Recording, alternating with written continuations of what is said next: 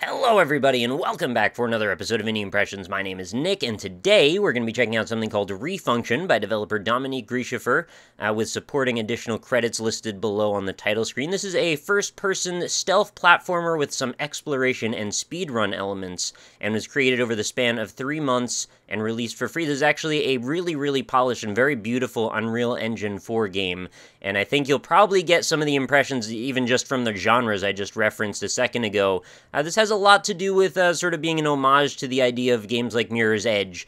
We've got that stark white background, we've got like a sort of undefined cityscape, possibly oppressive sci-fi themes, and big, bold lettering, typography, bright colors, offsetting the stark white. You get the idea.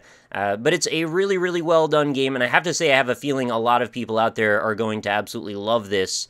I'm not sure exactly how long it is, but I've played about 20 minutes, and I do have some nitpicky stuff to go through with it, but I think on the whole, like, this is really good. So why don't we jump into the settings? I'll show off what's going on here, and I think we'll get right into it after that. So we've got a lot of sliders here, which is great. I have no problems whatsoever with that stuff. Resolution settings, which can be, whatever your monitor supports, full screen or not, VSync on or off, textures, sliders, all the way up and down, shadows up and down, effects, anti-aliasing, post-processing, and a field of view slider, which actually can go pretty high. I think I've actually found where it seems to be the sweet spot for me. Anything beyond this point seems to start to look a little bit like a fisheye lens. Some people are up for that, some people aren't. It's really just personal preference. So I'm just going to hit back on that, and we'll go ahead and start a new game, and we'll show off some of the controls here. So, this area in particular, not really very threatening. We can actually kind of take our time with this if we choose to, but for the sake of the game, well, you want to actually be kind of in a hurry because you actually are timed as you go from one point to another. But I don't want to actually rush us here just because, well, it's kind of pretty. I want to take in the sights and I want to show you the controls. So let's walk around.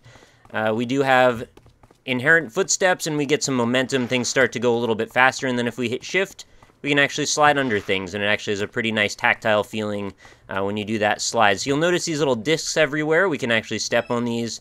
They change color, or they're actually sort of more like buttons, aren't they? As you push them down, you can actually just transform those to white, and you'll notice I just did a move where we could just basically vault up the side of an edge. It doesn't have quite all the moves that Mirror's Edge does. You can't really do wall runs in the same way, but you can jump up edges, and you can slide, and you can actually look left and right with Q and E. And the controls actually feel quite intuitive. I would say the only complaint I really have with the controls is just that I kind of feel a little bit slow most of the time, and I know this is very momentum-based, and you want to kind of keep your speed up to get the most out of the situation, but in a lot of the cases, you're doing a lot of tight corners and things, and, well, I didn't have much luck with doing that, despite trying my best. And I must say, I'm probably not the very best person to show off a game like this, because I'm not fantastic at them. I definitely appreciate them, and I definitely have fun with them, but in cases like this, I think probably somebody who really specializes in just really being good at, running and stealth and playing hide-and-seek with stuff, well, you'll see in a little bit. So anyway, you'll probably notice this orange banner shot up into the sky, and again, sort of, I hate to beat this into the ground, but sort of like Mirror's Edge, we've got a bright color offset by the stark white that gives you the idea that maybe we want to head over in this direction. So let's slide through this vent, and we get this little cube here, which is actually very pretty to look at. It seems to be glowing with some sort of orange embers. We'll go ahead and grab that with left click, and we can actually drop it with left click or throw it with right click. And if you throw it, you'll notice it actually emits some sort of a tone and an area of effect, sort of, radiating circle comes out of that.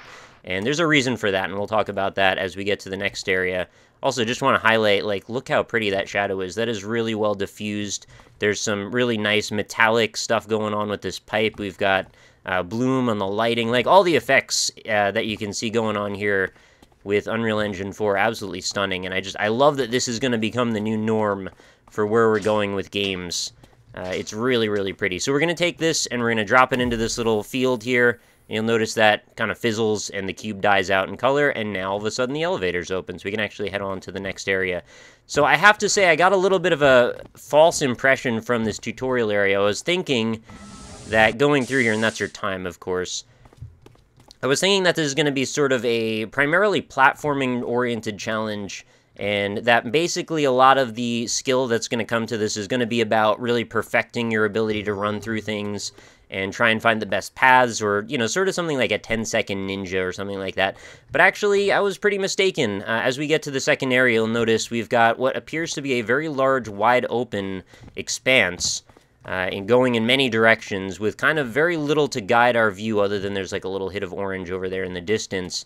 And there's actually robot guards literally everywhere, like everywhere. There will be times when there'll be like 4 or 5 of them on screen at the same time, and these guys are one-shot kills. So if you get shot by them, you're dead, and they actually will track you very, very accurately most of the time. So if you get seen by one, you'll hear a little blip go off, and then you need to run for your life and try and get out of their line of sight, otherwise they're going to hit you with a railgun. You get about 4 seconds or so, and you'll hear it charging up. It's kind of terrifying, actually. So we still want to try and hit all the buttons, of course, and we want to try and stay out of their viewpoint as much as possible. And here we go. This one will probably track me around this corner. Oh, no, I got very lucky, and it didn't seem to do that. But yeah, I'll be kind of trying to balance my commentary here and not get shot. Yeah, there we go. It's not going to take long. So like I said, the AI tracks you pretty well. There's a little bit of, like, diversity in how the AIs tend to approach you. Some of them seem to be more oriented towards patrolling. Some of them seem to be more oriented towards aggressively holding an area. Specifically, this one I have in mind, considering there's actually one of those important cubes over there in the corner. If you get near this dude, he's going to track you down and pretty much just shoot you to death every time. There are some other things, though, that we can try to do to distract them, and as you've probably noticed here, this orange button has reactivated. So basically, if I want to trigger that, I need to trigger it and then stay alive. Very important that I do. Did I actually hit it? Yeah, I think I did. So I picked up this little cube, and it's not one of the ones that we could use as a key, but I can throw it and sort of use it as a distraction decoy, because it will emit that little arc that you saw before with the prior cube, and the idea of that being that all of the enemies that see it or are activated by it will actually flock toward it and thereby get out of your way. So that's the idea anyway. In practice, it feels like a lot of the time it doesn't seem to work, but it also might be because there's too many things impinging their line of sight. I might just need a lot of practice with how to effectively navigate. You don't have anything for defense at all. Like, there's no navigating around these guys generally. If they see you, they're probably going to shoot you. You can try and slide under them to sometimes confuse the AI, but it doesn't usually work. Although there's been times when I've been able to kind of exploit them by sliding over and over again, and sometimes if you do it just right, I guess something about you changing from standing to sliding position seems to confuse them a little bit. I don't know. So I don't really know what to do here. I think I'm going to go back up and try and do a little bit of hide and seek now. I think it's safe in this direction for the moment. Oh, well, there's not even any buttons over here, so I don't really know why I'm troubling myself going over in this direction. It's a little bit difficult sometimes to fall into these grooves, which is a little bit frustrating too, because you need to be quick, and you only get a few seconds margin of error. If you screw up, they're gonna shoot you. Where'd the last one go? Okay, I think we're actually clear over here. But anyway, I don't want to be overly negative on this game. As much as it can be frustrating at times, it's actually a really well-executed premise, and I just don't think, again, that I'm necessarily the one that's right to show this off to its fullest extent. I think somebody out there should go ahead and do a full play of this and do it really well and show off how quickly they can navigate this environment, because I think it could look really, really cool. Once you get in the flow and the momentum starts going and, you know, all the enemies are not able to track you effectively, I think that could be really fun. I'm a little sad that there's no wall run maneuver, just because I think that would really open up the movement possibilities here. I mean, unless there is, and I'm just not able to execute it, but I did look in the README. I didn't see any information about that specifically. So I'm trying to stick to going through tunnels right now. Oh, on the other side of that. Okay, so going down. I think we've got another distraction cube there. And more vents. Okay, maybe we'll go in here and just try and trigger that vent from the other side. Or try and trigger this button, rather. Once that's passed. Perfect. Now, if I can, I'm going to try and make my way back and see if I can get to another checkpoint. Because I want to see if they actually will lock in your progress then if you checkpoint again. I assume it would. And you can actually take your time and hit the checkpoints in any order you want over and over again. So I guess every time you make progress, your ideal move would be to try and hit the next checkpoint Or, you know, if you're feeling particularly cheeky and fancy, maybe you could just avoid them entirely and play it a little bit like Shovel Knight or something. That's a platform, by the way, not a button, in case you didn't know. Okay, this guy, they can shoot you in the vents, by the way, so I'm still not safe just because I'm in here. This is not like Metal Gear Solid, where I believe once you're out of, you know, typical standing vision, like you're pretty much just safe. Where's the next checkpoint? I think there's one coming up on the right somewhere. Oh, see it? There's an orb over in the distance, so I've got to make my way over in that direction. I was really hoping, though, that, like, the first few levels would be a little bit... Well, again, I don't know really how the scope of this game really works, but I was hoping there would be more to do with the platforming and speedrunning and jumping, navigational type stuff, than just avoiding so many of these patrolling units.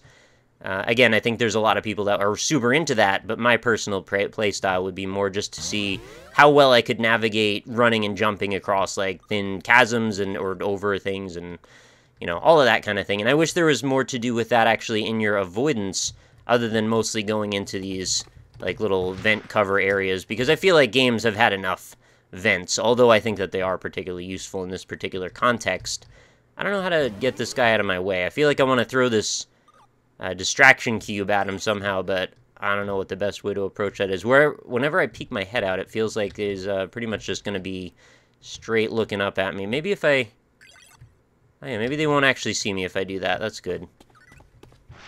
I'll try and... Oh god. That's bad news. I lost the checkpoint. I don't know where it is anymore. I got a little turned around from all this running and jumping. I'm going to try and grab a visual again if possible. I have stayed alive longer than I usually do, though, which is great for me. Oh, there's a button right there. Oh, crap. Get in there! Oh, that's such garbage. I was out of the way. They're so unforgiving. I just really wish there was a little bit more tutorialization before we jump right into this full-blown crazy mode. Because basically what just happened is I lost all of the progress that I just made there because I couldn't make it to a checkpoint. And I guess that's, you know, totally fair. I mean, this is sort of more of a hardcore game. It's billed as being challenging, and there's nothing wrong with that. That's totally fine. It's just me that's bad. So it's not like I can take that out on the developer. I just wish we eased into it again, more than that. Okay, wait, don't... I mean, it is easy enough to fool these guys, but I think one of the things that's really key here that doesn't necessarily happen is, if I'm running up to them, I just wish I could slide underneath them, and you just can't at all. Like, the distance that they hover off the ground should definitely be more than enough for you to be able to slide under, but that just doesn't happen. And I think it would really change the dynamic, too, when they're actually chasing you like crazy, to be able to just jump and slide right under them. Especially with regard to when you're trying to get to a specific object like this one over here. The other thing is, you'd think maybe I could just run in there, grab that, and dive off the wall. But nope, this guy actually, he'll deactivate your ability to grab the cube. And I'll show you what happens if I do that. Alright, see, I do... Yep. It'll turn gray for a second, and then you can't actually pick it up. So, I guess just sort of prevent you from cheesing it, which is fine. But also, you know, again, a little frustrating, just because I feel like I've already figured out how to exploit you. Why can't I do it well? You know, you've kind of built in a countermeasure for that, I suppose. You're way ahead of me, developer. Alright, okay, so we've got a button down here. We've got vents here. That's straight. Oh my goodness, I'm actually pretty surprised that didn't get me. I also was expecting more bite-sized levels than this. I didn't figure it would be quite this sprawling. And I'm not sure how I feel about that. I think I like it, but at the same time, again, I feel like it could have been doled out over several areas instead of just throwing you right into it. Then again, for people who want to just get into the game, like, I guess there's nothing wrong with taking it this way. Alright, I threw the distraction cube. I don't know if it actually... Oh, geez. Alright, well, now I know it didn't actually help. They're speedy, too. I feel like their speed versus my speed is also a little bit crazy, because at full run, I kind of still feel like I'm tiptoeing around a little bit, which is kind of against the whole point, I thought. Trying to get these skillful dodges in, but, like, yeah, well... I actually did pull it off there, so I guess I can't complain. There are plenty of things that you can hide behind. It's just about if you have the speed and momentum to be able to reach them in time. And I think turning around full stop is not exactly going to help me or do me any favors in that case. Sliding, absolutely critical for your success in this. I've totally lost where all the buttons are. Let's jump on this pipe and see if that helps me out at all. Oh, there's another orange cube over there, and there's a checkpoint on the left. Where am I safe? Okay, I could probably jump up to here. I also kind of wish you could go off the rails a little bit and try and maybe get up onto some of these white cubes on the sides, but it doesn't really feel like you can do that. They kind of block you out from touching those areas, and there was an area in the very first room where it totally looked like you could make that happen, but it just kind of doesn't let you. So there's probably invisible walls involved in that. And you'll feel, I hope you'll pardon my sort of meandering narrative here just because, or narration, because I'm kind of really engrossed in the game. Like, I want to do a good job at hiding from these guys, but at the same time, I want to also say some interesting things about it. But it's a little hard to keep up a commentary and also watch out for these, because you do have to be vigilant. Like, they are on top of you every second. Now we can use this to get up here. I think I'm forgetting... Oh, get the distraction cube. Oh, God. I don't know where he is. Oh, I think I got out somehow. I got out. How did I get out? I don't even know. Oh, crap. This could be bad. Get to the vent. I don't actually know what their paths are or anything. They kind of turn around arbitrarily at times, I think, which certainly messes with you if you're trying to be super stealthy, solid snake mode. Oh, God. I need some active camo, guys. Just help me blend into these beige walls everywhere, or whatever these are, cream white walls, I don't know. Distraction cube. I'm thinking about throwing it, but I don't know where. There's like a million guys in every direction. I have to say, too, the enemy design reminds me a little bit of the portal turrets. I don't know if it's just me, but... am I safe? I think I'm actually safe right here. Up. No, not so much. Not... Oh, God, it turned around the edge. See, it's not fair when they can fly over the edge like that and shoot down at you. Ugh. I'm motivated to want to finish this, or at least get through this level, because I just feel like it's embarrassing that I can't. But at the same time, it's like I need some practice, and I need to just take it a little at a time, try and make some progress. Oh, there's so many enemies! God. Totally screwed there. I don't even know what I could have said about that. Anyway, I think that's going to be about all I want to say on Refunktion. It's really cool. It's really good. Just maybe I'm not the best at it, and I hope you'll forgive me in the comments, or at least be a little forgiving of me in the comments. But I definitely welcome you guys to go check this out. Go give it a download. It's totally free. You can see how it runs also. Since there's so many sliders, like, being that it's on UE4, I would say, like, at first maybe be apprehensive, but it seems like you can really tweak it a lot to try and get what you need out of for performance-wise. So, you know, go nuts. Give it a download. Let me know what you think. Tell me if you can beat this, or if you have found some great way to exploit the AI or something like that. Oh, we've come full circle. I'm actually back to the beginning. Yeah, so that's it's going to be pretty much it for this one. I hope you enjoyed the video. Make sure you leave a like if you did. It definitely helps me out and continues the series going with some positive momentum. And be sure to come back again tomorrow. New episodes of Indie Impressions go up every single day. Links for the games in the description. I hope you enjoyed everything, and I hope to see you again tomorrow. Have a fantastic night. I'll talk to you all later.